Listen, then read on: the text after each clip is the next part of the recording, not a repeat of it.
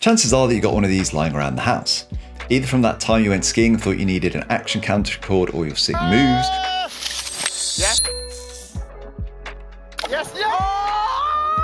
or the summer you decided you were going to be a vlogger. Nope.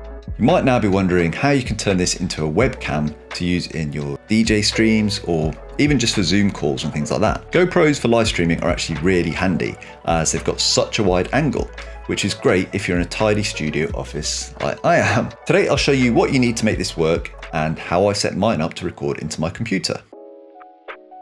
GoPros can be kind of shitty on their own. The battery is pretty pants and they're so small, positioning them can be a pain. So here's a list of stuff that I use to make my GoPro more usable. The first thing you'll need is a capture card and all the cables which go with it. So a micro HDMI cable plus a high-speed USB 3 cable. You're also going to require a micro SD card. For powering the GoPro, I'd recommend getting a mini USB charger and the cable.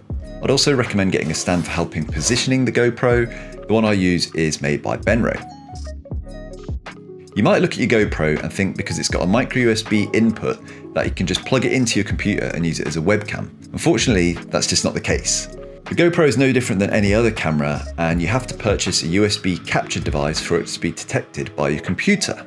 I've not bothered to make this video in the past because they've traditionally been pretty expensive. I actually bought this one off eBay secondhand for £130 and it was £200 brand new. Luckily, these have come down in price a lot recently, making this method much more worthwhile. There's tons of these cheap OEM capture cards on Amazon for as little as £7. I've got one in the post to test and apparently they're pretty decent. If you don't want to risk going quite so cheap, you can also get the Elgato Stream Deck, which I do believe goes for around £130. It is important to make the distinction now that most of these cheap ones will only allow you to stream up to 1080p, not 4K like the Camlink. But for streaming and things like that, it's not super important. So first of all, plug all your cables in. The GoPro also needs to have a micro SD card inside of it to work, even if you're not recording to the GoPro. I also recommend plugging in a separate USB charger. If your GoPro is anything like mine, the batteries probably don't last too long, and this takes care of that. Setting up the camera is pretty straightforward. Make sure it's set to the correct NTSC or PAL settings for where you live.